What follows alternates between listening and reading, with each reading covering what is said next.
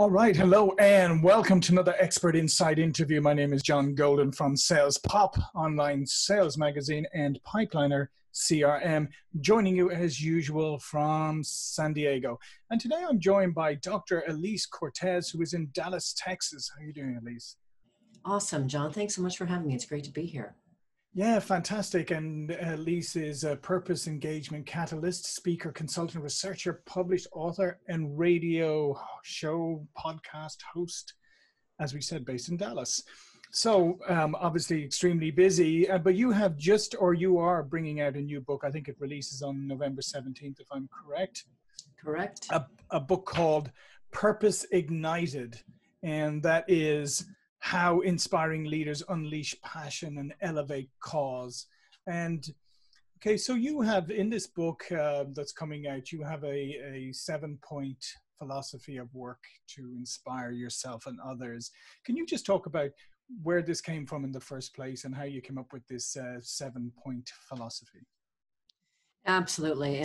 So what happened along the way, John, is yours truly needed a mighty awakening. And so everything that's in the book is really an indication of my own journey, what it took for me to awaken to my passion, inspiration, and purpose. And so I really helped listeners and readers, because it's going to be on both, to understand what it took for me to do all this. And so it's kind of my own recipe, if you will, for awakening.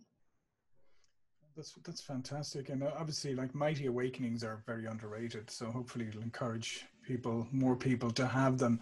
So they talk us through you had your awakening. Talk us through that, but also then how you managed to parse it into an actual process. Okay, so it's a fun process. So let me back up by saying that, I will tell you, John, for me, that I really discovered my purpose when I was 49 years old in 2014. I really had a pretty good idea of where I was going. I was very much following the internal divining rod, and it was taking me where I needed to go. And that is really where my research around meaning and work coalesced into the 15 modes of engagement. I was doing consulting from that work. I was about to go to India to go present my research at a business conference and spend 3 weeks there, which was life-changing. And then Voice America called me to do my radio show. So it was all connected, right? I mean, it was all like the stars were aligning. It was like almost, like that, right? And so it was there for me. And then I sort of, when I came back from India, I was like kind of lost, not sure how to make all that work in the world. I knew who I was and what I was supposed to be doing, but I didn't quite know how to actualize it, how to operationalize it. So a lot of 2015 was getting the radio show kicked off and trying, kind of fumbling. And then I went through my divorce and spent a couple of years working for another management consultancy company. So that for me was an important part of the journey, John, in the sense that I was supposed to come to that company. I firmly believe that, and I was supposed to leave. So how this book came to be is in July of 2018, I separated from the other company and said, I am going to jump back out on my own, as I had been for 15 years prior. And this time I'm going to focus on meaning and purpose. And to honor this journey, I'm going to do 3 things by the last 6 months of 2018. 1, I'm going to start my nonprofit, which I did. 2, I'm going to create my own leadership program. I did, Vitally Inspired. And 3, I'm going to draft this book.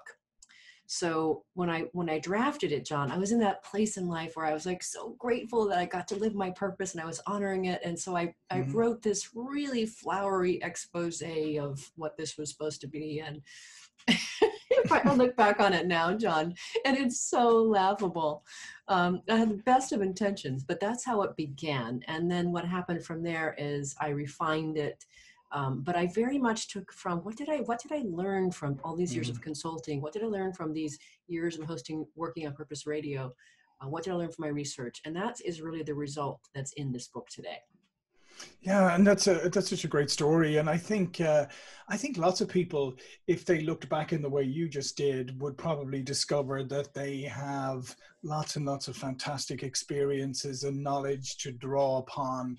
That and I always think it's unfortunate. I think that many people miss out on that, and they think they don't know as much as they actually do, or they think they don't have as much to offer as they actually do. I completely agree with you. And I think we absolutely, every single one of us knows something really, really precious The effort, the real work is finding a way to convey that, articulate that so somebody else can understand it. And then two, put it in such a way that they can do something about it and learn it and fold it into their person or organization. So let's talk a little bit about purpose, right? Because I do think that it's talked about a lot. You hear it thrown around an awful lot now. You know, people talk about purpose-driven organizations, purpose-driven lives, and all of that kind of thing. And I'm not sure that everybody has a clear definition of it. I think it kind of means different things to different people. But when you talk about purpose, what do you mean? I appreciate that question so much because, you know, I've taken pictures of this as I travel.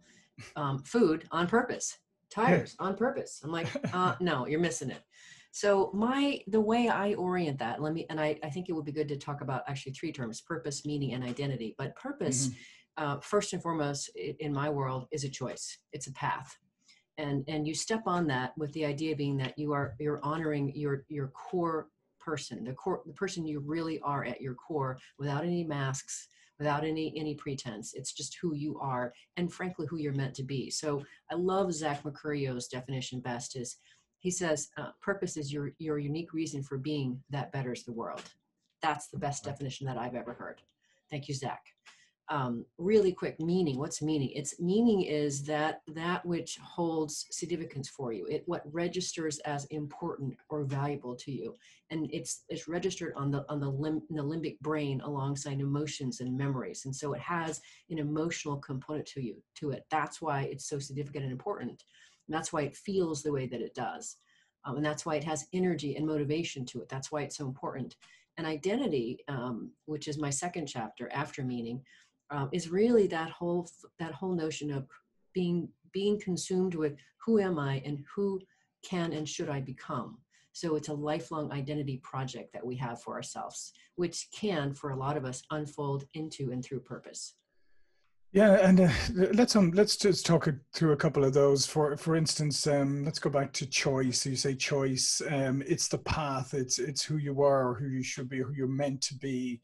Um, that can be very difficult for people, right? People don't, and this is the thing that often fascinates me, is people don't like making choices, right? People like to keep all of their options open and maybe kind of float through things a little bit, and not very many people make a very definitive choice about this is the path that I want to be in, or this is who I am, or this is who I want to be. So when you talk to people, or in your book, how do you help people to actually make active choices as opposed to let life happen to them? Oh, that's a good question. So two things I'm going to say to that, John. Love your questions, by the way. Clearly you are a deep thinker, and I love talking to people like you. So the first thing is, ideally, people have to have some sort of semblance of discomfort, or something that they're wanting differently in their lives. Whether that takes the form of what we have been calling a midlife crisis, or whatever that might be, or just things are just not, they're not fulfilled in life. They're not fulfilled at work. That's a good place to start from, to start to peruse that path. As you say, people don't want to make the choices. They don't want to do the work because it's really hard work and it's scary, and you're jumping into the unknown. So that's already, there's just a whole lot of danger with that. But that if you're uncomfortable enough, you're willing to jump off the cliff like I was. So you got to, if you can get to that point, that's great. Now, if you can't get to that point, one of the things that we as logotherapists employ is this tool called maieutic questioning. And it's kind of like the element of surprise with a provocative question, John. It's like, well, how long, John, do you plan on living before you actually chop that left arm off to make it stop hurting? It's a question like that, and it's the kind of questions that's designed it's got to be exactly in the moment, and not planned or predetermined, but just evoked from the moment, that served from the vantage point of, I'm trying to help you discover and awaken to yourself. And positioned well, those questions can be incredibly eye-opening to, okay, I'm ready to make a change. What do I have to do here?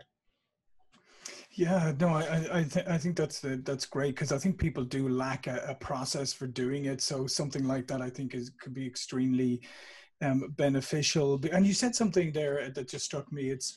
It's one of the things I think that holds people back a lot of the time, is that they are doing things that they think are expected of them. Right. Hmm. So, and they don't even know where this expectation is coming from. Maybe they think it's a societal expectation. Maybe they think it's their family expectation.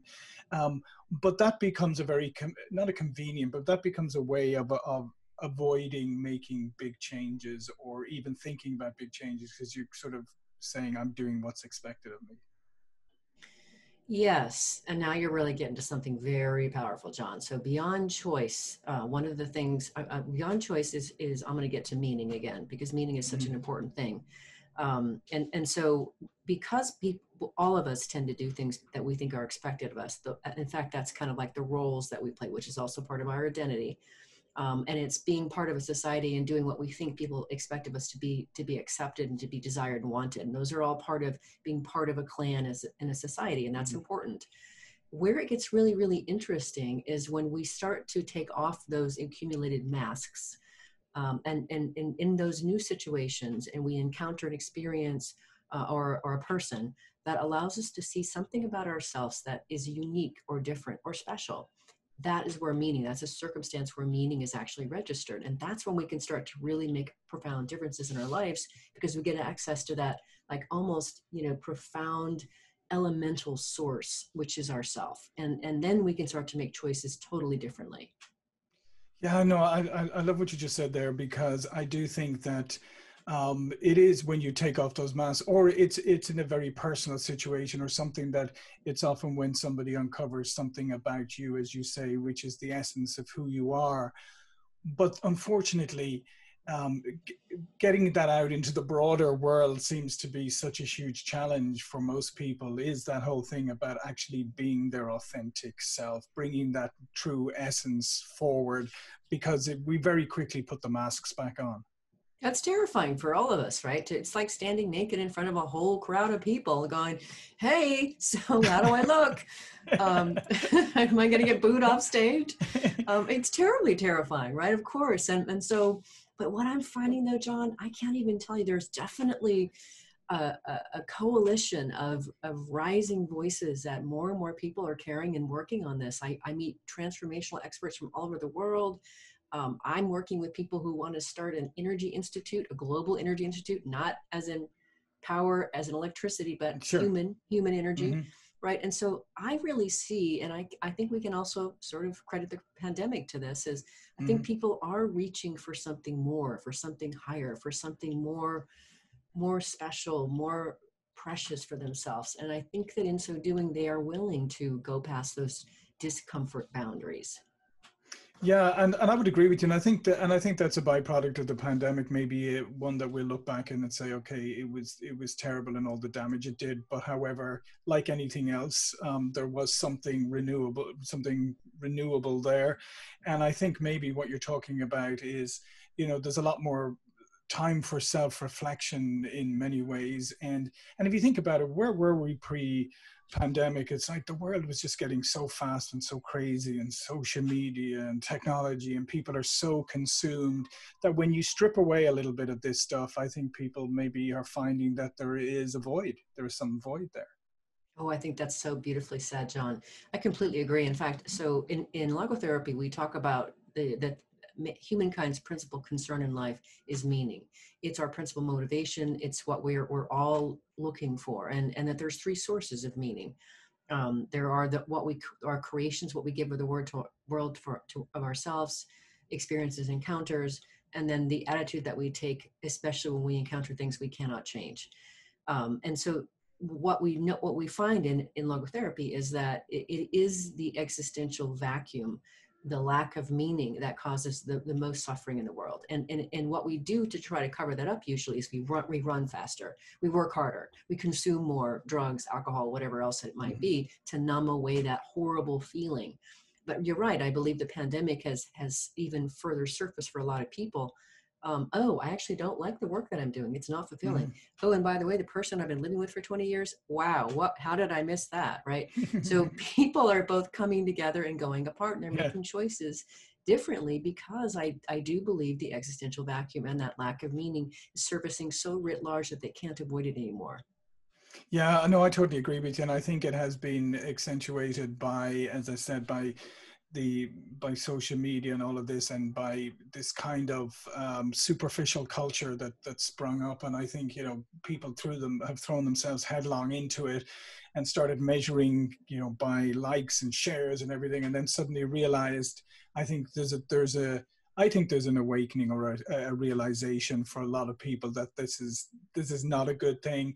It's not real, and the things that matter are right in front of your nose and surrounding you, probably like 3 or 4 feet in each direction. Mm-hmm. You know, I've just over the last couple of days had an insight that I don't know if it's right or not, but I'm going to go with it anyway. I've had enough people on my radio show lately speaking from the vantage point of being futurists and technologists, Mm-hmm. talking about how technology really allows us human beings to elevate ourselves. And when we work together with technology, that we are actually brought to a higher level of contribution and function because of technology. And I buy that. Now, I actually believe that the pandemic has done the same thing for us. We have been Mm-hmm. forced to confront ourselves, that which we are, and we've realized, oh, the enemy is us. We're the one that's causing all these problems in the world and with each other. And I think it's really helped elevate our thinking, and our desires and what we want from ourselves and from each other, and in the world. And therefore, it is elevating us in terms of our consciousness and as society and as humanity. So, and I think that's why people can better recognize this emptiness, this meaning vacuum. Yeah, and I love what you said about the technology and the elevation, because I 100% agree that is the role that technology should play, and it should be something that helps to elevate our thinking, helps to elevate the way we operate. I think on the flip side, that if there are technologies who actually dumb everything down and push it all down, you know, those are the things that people should start to move away from, and look at technology exactly in the way you talked about it. If this is not elevating, if this is not improving how I can operate as a human being in the world, well, then I've got to question whether this is a good technology. Yeah, and I think what's also happening for people right now is that we're recognizing just how quickly, how much we have had to grow and change and evolve and react and respond and be agile in this Mm. pandemic. And it's been exhausting for a lot of us, right? Because that's a lot of work to work that hard in response. But I think it also is really mirroring what we need to do on the technology side to stay as partners with technology and Yeah. not be overrun by it. Yeah, no, I absolutely agree. And just coming back to the piece about identity, because I do think that this is probably something that a lot of people have struggled with, particularly during the pandemic. If you think about, a lot of people's identity often revolves around what they do. And, you know, so, you know, maybe you get into the car in the morning and you go into the office, and, you know, you're in your office and that's who you are and all of the things. And suddenly all of that has been taken away, right? And you're sitting at home and you're just like everybody else. And I think maybe maybe this is one of the first times that there's been a collective challenging of our perceived identities. Mm.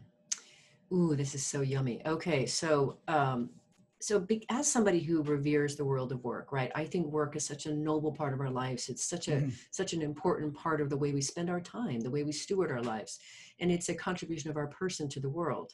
That I get a little bit leery of talking about identity at work, because I've studied it for years and I Mm-hmm. champion it. However, I think that there's an opportunity for those of us that if we find ourselves unmoored because maybe we've lost our job in this economy or whatever, and our identity has really been anchored in that job, we've missed the opportunity to recognize what purpose really is. Purpose is always about serving other people. It's not about what we get.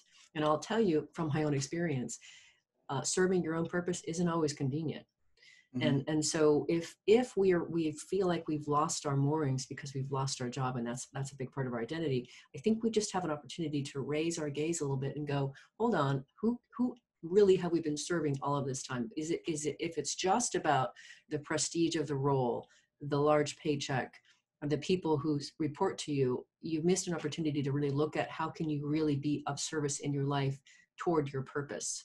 And that is always going to be in service of other people. And when you do that, John, right, you lose that whole worrisome aspect of, I no longer have my identity because I lost my job, because it's not Mm-hmm. about the job. The job is just a way to express part of who you are, but it's not all of you, and it's not your purpose or it's just a way for you to express it. So therefore you haven't lost yourself.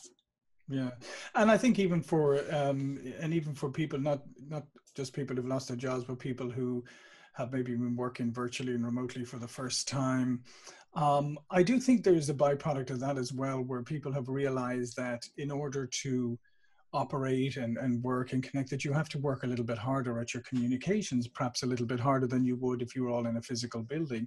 And I think that's actually uncovering the fact that maybe the connections that you thought you had with the people that you operated alongside of every day in a physical building, maybe not as strong as you actually thought they were.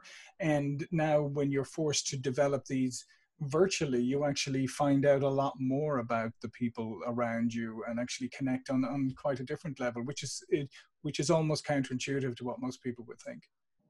That's a beautiful insight, John. I would venture to put forth that a lot of us have taken advantage of, or not taken advantage of, but not taken it in full consideration, just how much work it is to communicate well. And that when we are actually in a physical environment, a lot of communication happens without words. Mm-hmm. And so we rest on that, right? We rest on those laurels. And now we don't have those cues anymore. So you're right, we have to work harder. And that's another reason why people feel so exhausted and burnt out in this environment, because it is a lot more work. And we all are learning new things, right? And some people are like, I've had enough, stop the learning train, just, make it stop or make it derail or something. And I understand that, right? And so, yeah, it's a lot more work to be made understood and to communicate effectively and meaningfully with somebody in a virtual environment, no question. Yeah.